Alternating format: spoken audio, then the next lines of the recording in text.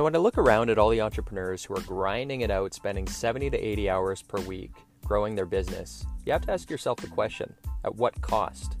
Hi, my name's Tim Uchuk, and in this podcast, we're going to be exploring the tools, tactics, and strategies for crushing it and scaling your business without making the ultimate sacrifice of your time and freedom.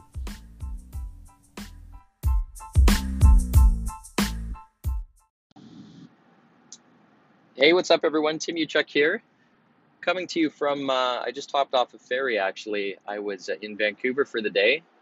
I'm about an hour away from getting back home and thought I would hop on here and record a quick podcast for you. So the purpose of the trip, by the way, was we ended up picking up a used boat a couple months back, and the pain with that was that our minivan couldn't tow it. Didn't have the towing capacity, and my Tesla couldn't tow it. So I've had to borrow my buddy's pickup when we've wanted to take the boat out. So long story short, we had to trade in the Odyssey, and we picked up an Expedition, and I'm secretly pretty excited because I like this much better than a minivan, between you and me.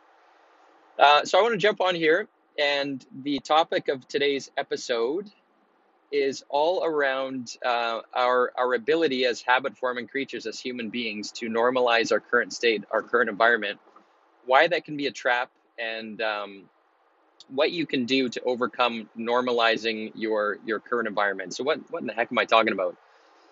Well, if you look around our environment and, on your typical day, there's a lot of distractions typically, right? And our world is really set up for that, especially nowadays, where we've got all these channels. We've got social media, Instagram, Facebook, Twitter, all this stuff coming at us. And they're all channels. Remember in the olden days, before things such as social media existed, we had like TV and radio. There were less channels for people to get our attention.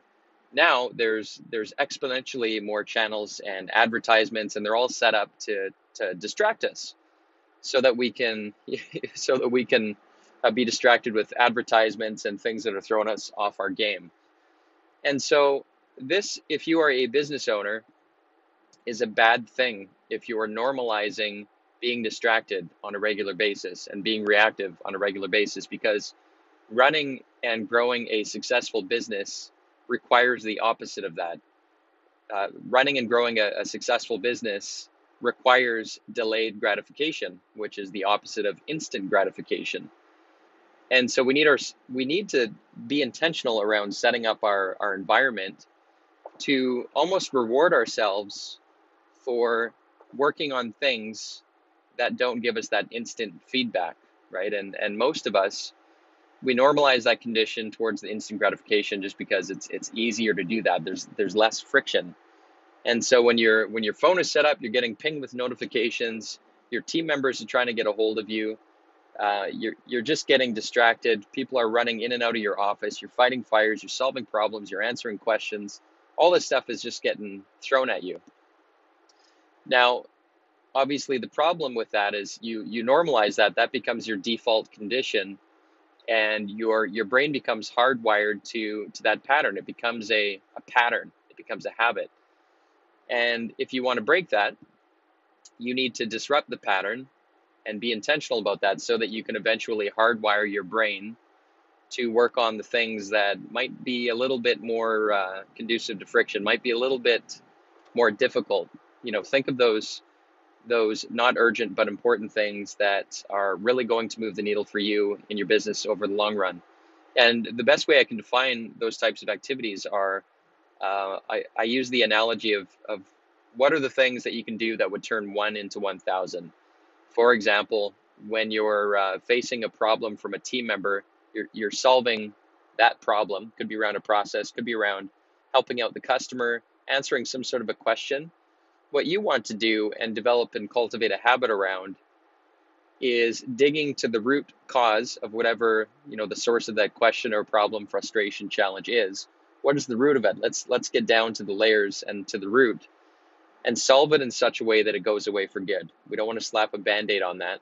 And oftentimes you might respond by saying, I'm just going to do this myself if you're fixing a problem, because it's just going to take me 5 minutes. If I had to put in the effort to, spend an hour or a couple hours, to solve this at the root level, it's going to just take too much time. So I'm just going to solve it right now. And here's the thing about that. You're giving your current self instant gratification, but you're doing a disservice to your future self, because multiply this by every instance, they're just going to clone themselves in the future if you do not solve these problems at the root level, and you are doing your future self a disservice. So I use this analogy at home all the time, where, at the end of cooking a meal, I like to clean up the kitchen like right away. In fact, I clean as I go. Why? I always pretend. One of my earlier jobs when I was a teenager, I was a cook.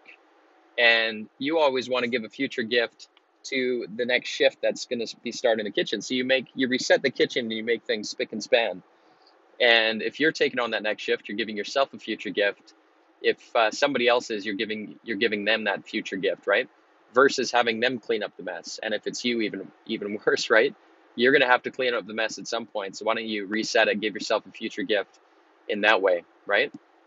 So to to uh, to create this condition where you're normalizing the harder path to a great future gift, or in other words, we're working on problems at the root level so they go away for good, one and done, in which case by solving it in this way, you're solving 1,000 little problems that would otherwise rear their head further down the road, right? So that's what I mean when I say turning 1 into 1,000. And so here's the challenge is to solve things at the root level and to think at this level of depth. And by the way, when I look at a problem like this, most of the time when I put together I'll put together like a hypothesis. I'll think to myself, has this been solved before? If so, where's the shortcut? And that could save me some time, right? And then I do the research or whatever, try to be resourceful about it. I get a hypothesis, I run an experiment to solve the problem, and oftentimes it doesn't work. But here's the thing. We replace the word failing with learning. So you have your hypothesis, you plan it, you do it, and let's say it works 80%, but 20% doesn't work. Well, now we review, we tweak that remaining 20%, and we move the ball forward. Now, in the absence of that, when you do it yourself, you haven't solved the problem. You've saved yourself, in the present moment some time, but you're actually robbing yourself in the future of hours and hours and hours of work and stress and frustration, right? And so turning 1 into 1,000 means solving things at the root level. So getting back to rewiring your brain, I want to tell a story in how I was able to cultivate this ability to work on things that are harder and actually start to enjoy things that are harder, because I've kind of tricked myself. And sometimes that's what it takes, is playing these little games to set up like a feedback loop, to set up a condition where you're reinforcing this habit. That's what you want to have happen. You want to reinforce the habits that are desirable, so that you get a little rush of endorphins, and it becomes over time the default path for yourself. And so my story is, when I trained for an Ironman triathlon, which is swim, bike, run. It was a 14-hour race. I had to swim. I can't remember the exact distances. It was in the south of France. It was in the high 90s, starting at like 5 in the morning. I had to swim about 2 to 3 miles. It took me an hour and 20 minutes. Then I had to bike. It was 180 kilometers, so straight up a mountain and down a mountain. It took me about 7.5 hours. Then I had to run a full marathon, which is 26.2 miles. Had to do that, right? And how I was able to do that and even get through the grueling training, because I had to train for 10 months to do this. And by the way, I'm not a natural athlete. I had to condition myself to love the pain and to thank the pain, because the pain was the signal that I was moving forward towards my goal. When I was training, I knew that it's painful, but I'm kind of training my brain to deal with and accept that pain, because it's a requirement to get to that end goal, which was ultimately really, really satisfying to be able to get that under my belt eventually. So fast forward to actually being in the race. I remember, I'm a terrible swimmer. It took me an hour and 20 minutes, and I got like motion sickness from the rollers in the Mediterranean there, and I was getting like dizzy, and it was terrible. But throughout that and throughout the bike, I remember going up like straight up a mountain, right, for 3 hours during it was like high 90s, low 100s temperature wise, really hot. And I started just repeatedly telling myself how great I felt. This is amazing. I am so lucky and fortunate to be able to be biking in this beautiful area. Look at that. That tree's gorgeous. Man, I feel good. Boy, am I lucky to have legs. And look what my legs are doing. My legs are getting me up this mountain. That's incredible.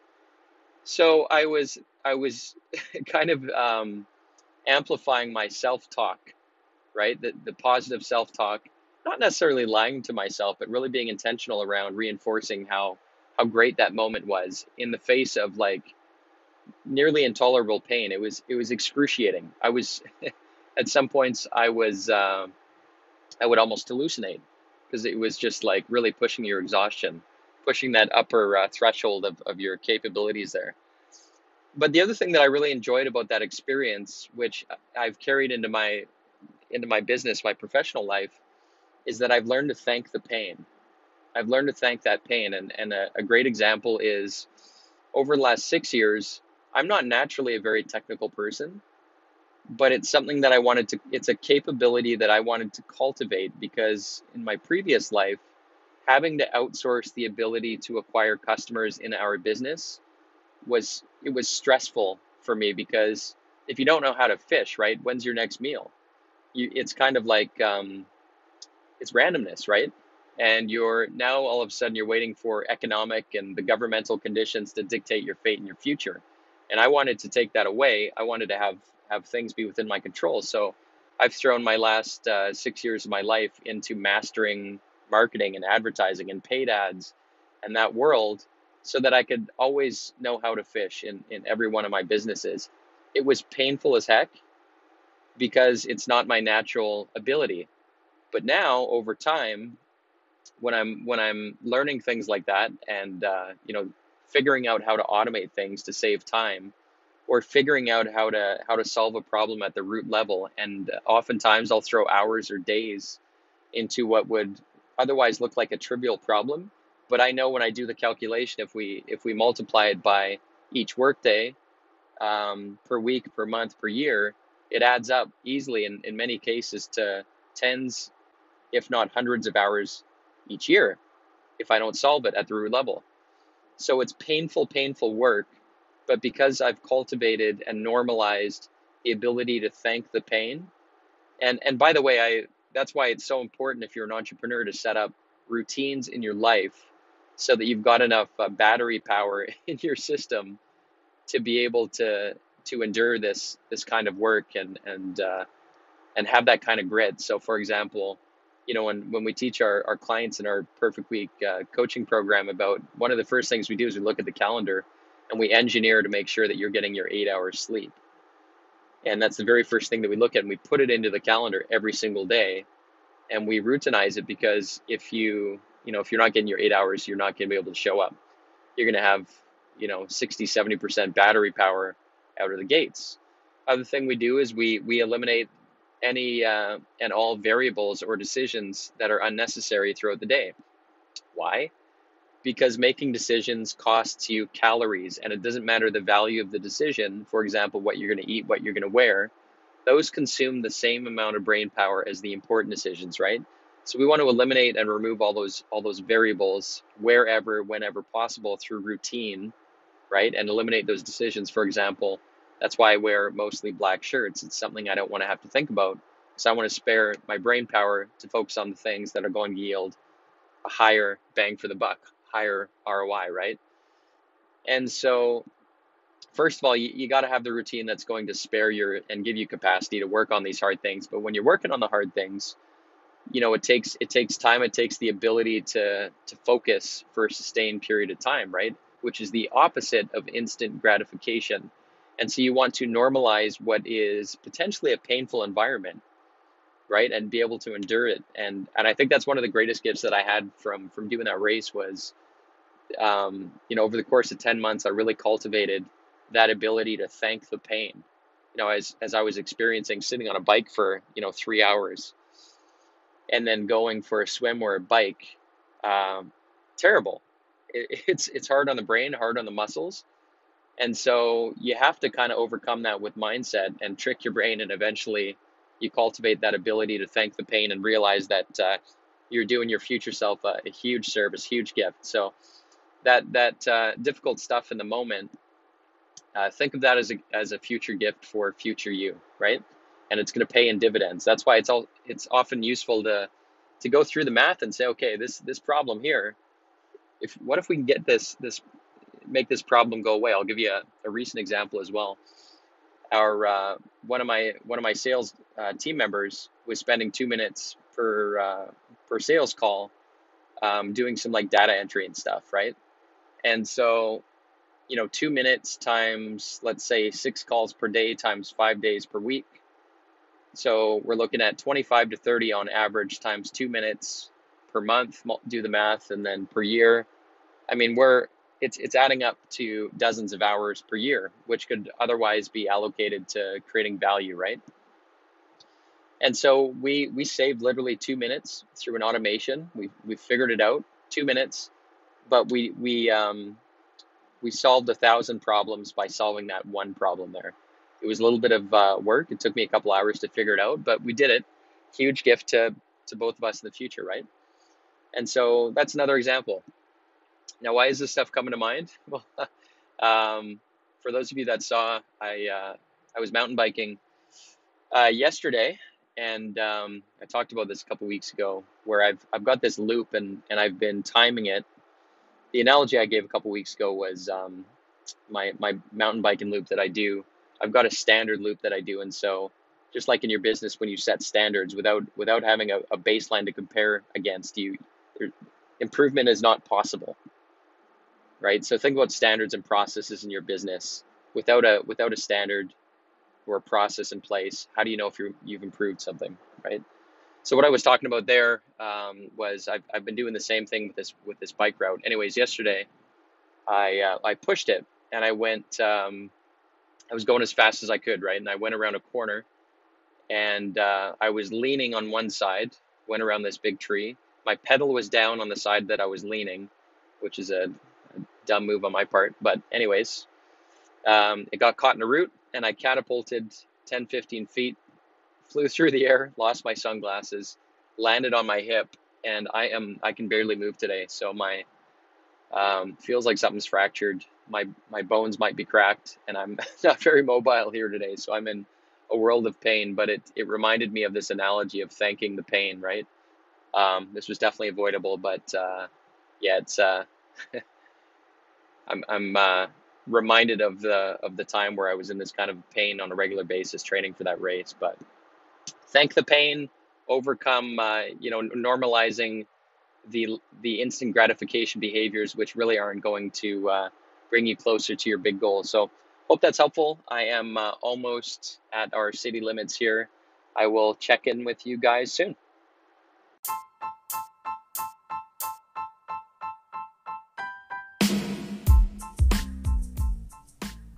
Hey, Tim Uchuk here, and real quick, if you enjoyed this podcast episode, if you could take a couple quick seconds to give it a rating, it would be very much appreciated.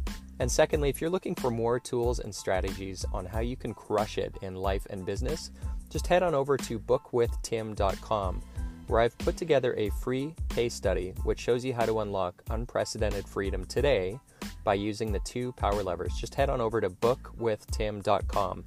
Until next time, wishing you success and freedom in your business. Cheers.